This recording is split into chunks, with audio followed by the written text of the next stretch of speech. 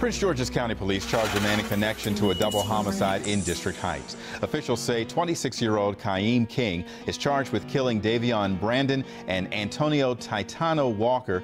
The officers found the victims on Rochelle Avenue inside a car suffering from gunshot wounds on June 1st. Police believe that King and the victims know each other. King faces first and second-degree murder charges. Thank you for watching Paperwork TV. Today we have the Tony Vegas and the Jeremy Poou-Caceres story. Before we get started, please go and smash that like and subscribe button for me so we can keep these videos coming at you, Mo. Now, without further ado, let's get to it.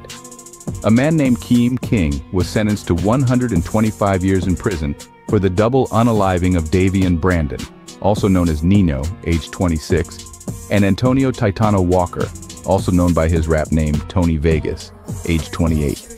This sentencing was kind of extreme, with all but 95 of those years suspended. The incident occurred in June 2019 following a rap video shoot. King, Nino, and Tony Vegas had been together the previous evening filming the video. But as the sun rose on the first day of June, Prince George's County police officers found a horrifying scene in an apartment complex parking lot in District Heights. Two individuals, Nino and Tony Vegas, were suffering from blat wounds in the driver and passenger seats of a gray Honda Accord. Despite the officers' attempts to render first aid and call for backup, Nino succumbed to his injuries and was pronounced DOA at the scene. Tony Vegas was rushed to the hospital and underwent surgery. However, the severity of his injuries led to his tragic death on just 8 days later on June 9th. As the feds began doing their work, they found the dog, which was later confirmed to be the firearm used in both murders. But perhaps the most incriminating piece of evidence was a cell phone found in the back seat of the vehicle. This wasn't just any phone. It belonged to King. Further investigation revealed that King had been in the rear passenger seat of the vehicle at the time of the shooting and whipped out the dog and let off shots, ending the lives of both Nino and Tony Vegas. Fast forward to May 2022, King was found guilty of 2 counts of second-degree murder, 2 counts of use of a handgun in a crime of violence, and other related handgun offenses. State's attorney Aisha Braveboy expressed her gratitude for the guilty verdict, stating that it was her job to seek justice on behalf of the victims. She also hoped that this sentence would send a clear message to those considering violence as a solution to their problems.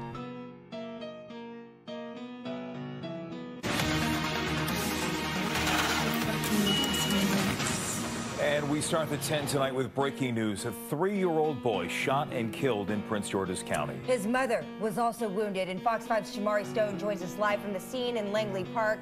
Just devastating news tonight, Shamari.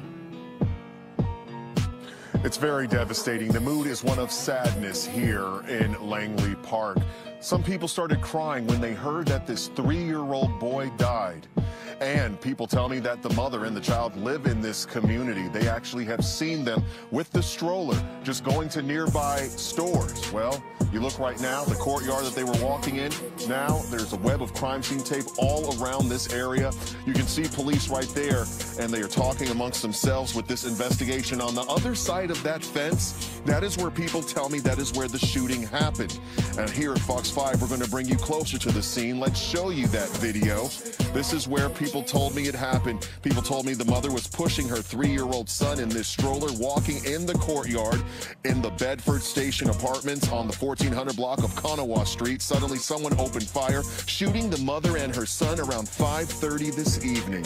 A detective who just so happened to be in the area heard the gunshots, responded to the scene. Police say he found the young mother and the 3-year-old suffering from the bullet wounds. Medics drove the mother to a hospital. Police say she's going to be okay. She's going to survive, but I'm sure she is heartbroken.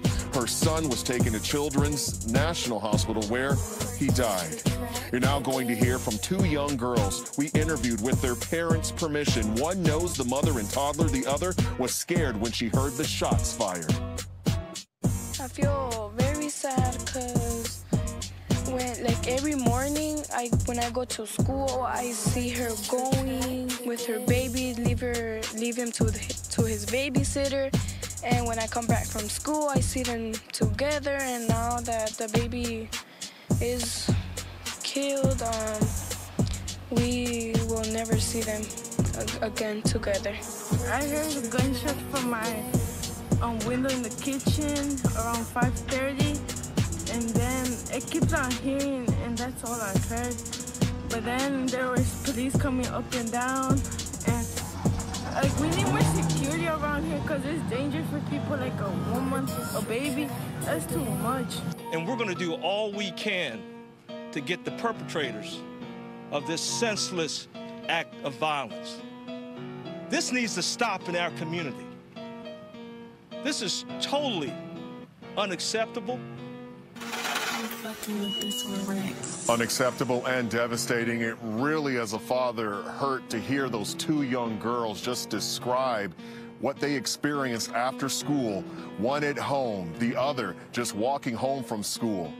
Devastating. Well, Prince George's County Police are determined to find the shooter or shooters. Are still trying to determine if it was 1, 2, or 3 people involved in this who fired these shots. They say that people in this community, someone knows what happened, and police want to hear from you.